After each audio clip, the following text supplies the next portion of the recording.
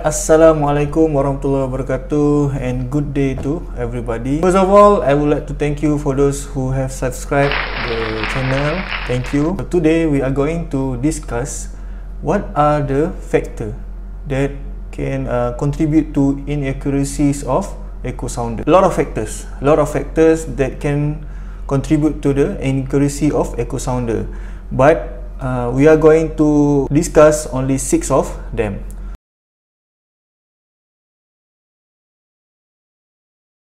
Okay, first of all is the velocity of propagation in water. As you all aware, this device use sound pulse to measure the distance by taking the time taken for it to travel from the transducer to the seabed and come back to the transducer. So the problem is the velocity of sound in water is not absolute. A few factors that can change the speed of sound in the water. The first one is the temperature of the water, the salinity of the water, and the pressure of the water. Since one of the variable in the formula is sound pulse speed, and if the speed is changed, means the distance will also change.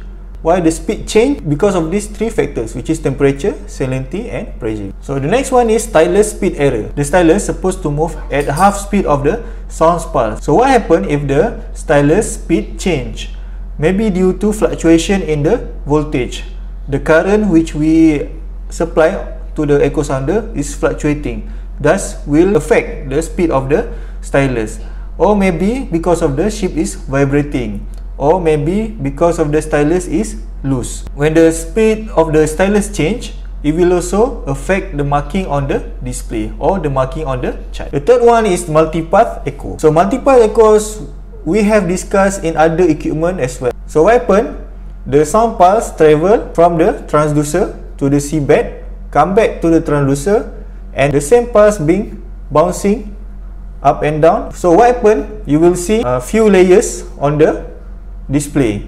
So there is few depths on the display. So usually we take the nearest one, the smallest one, because we always want to be on the safe side, right? So we don't want to assume that the depth is small. We will always assume that the depth is less. And then thermal and density layers. So the density of water varies with temperature and salinity. So you all aware that we are not just sailing in the sea. We also sail in the river. So there is a density changes in these 2 waters. Also there is a dark water in between seawater and fresh water. So it is possible for the echoes to return from these layers.